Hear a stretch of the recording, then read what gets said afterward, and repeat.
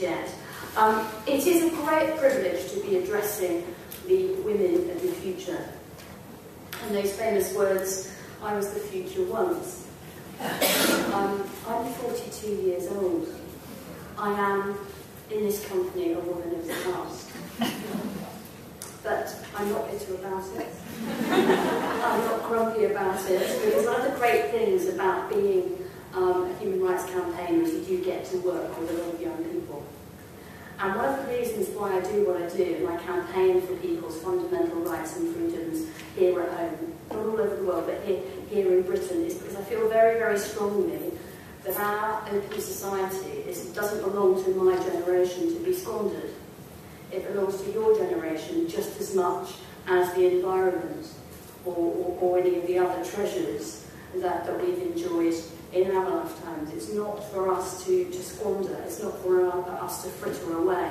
These precious rights and freedoms belong to all of you, until you're ready to take them on and protect them, hopefully for the next generation, for your children and those that follow.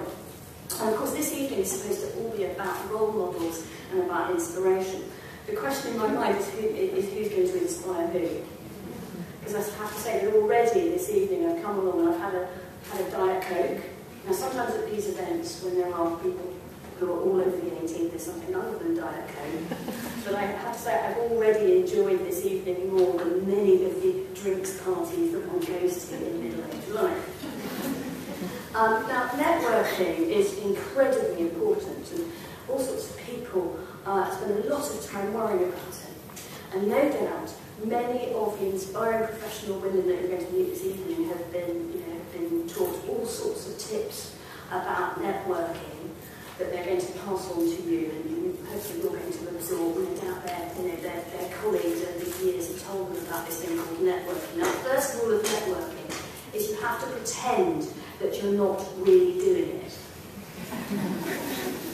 Because networking doesn't really exist. All of these people that you go up to and you plant your business card on are your new best friends.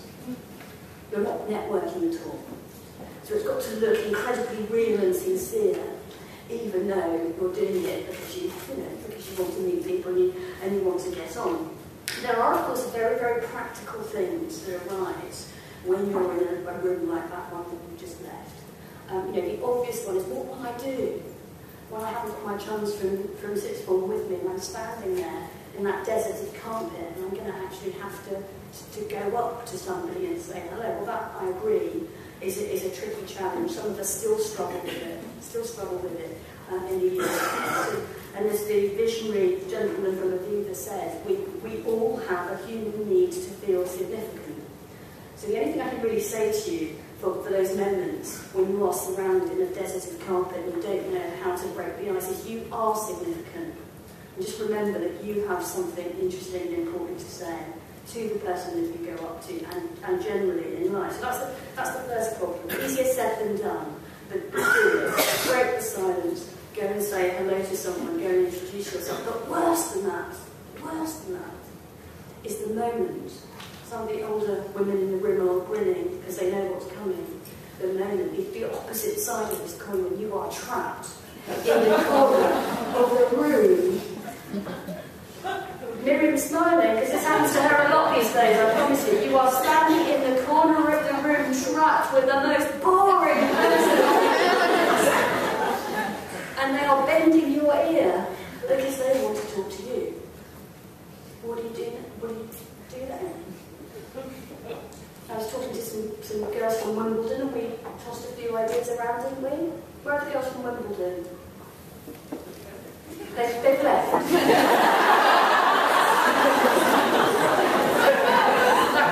That was a very, very successful bit of networking. So you are trapped in the corner of the room with the biggest bore in the room, and it's been 5 minutes, 10 minutes, 15 minutes. What do you do then?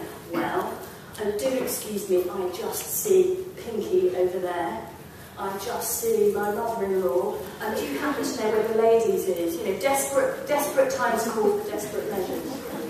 It's networking, it's movement, it's not being trapped with the most boring person in the room. But seriously, I make jokes about this. But the thing is not to be too obvious and not to be too mercenary about this. We all notice when somebody is talking to us and they're not really talking to us. You know, when they're looking at us but they're really looking over our shoulder in case somebody more important has come along. And I think we need to temper, all of us, our desire to get round the room and meet lots of interesting people with our own feelings of how it might be, how it might feel not to be treated with sort of kindness and politeness. What goes around comes around, perhaps. I am so lucky in my work to be essentially a professional teenager.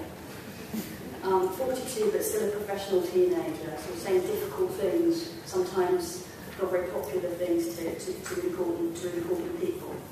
And I have to say to you that sixth form, which I think where all of you are right now, is probably one of the most important and formative points in my life. I think my values were essentially formed by then. I think I'd learned quite a lot from my parents, from my family, from my friends, from my teachers. I was a pretty well-formed person in sixth form. What happened subsequently was, yes, you know, a bit of experience, but mostly what happened was encouragement and support and doors opening because kind people saw some crumb of potential in it. And that's what I hope this evening can be for all of you. Your teachers are with you, here to support that. Pinky is an extraordinary woman, because nobody says no to Pinky. That's the truth, they come on playing thing at no, you know.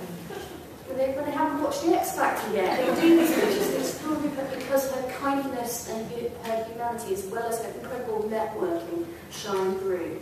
And that's a very, very good role model, to use another cliche, for all of you. So really my message is that I think that we, the middle-aged and slightly older women in the room, are going to take as much inspiration from you as you might glean a few tips from us.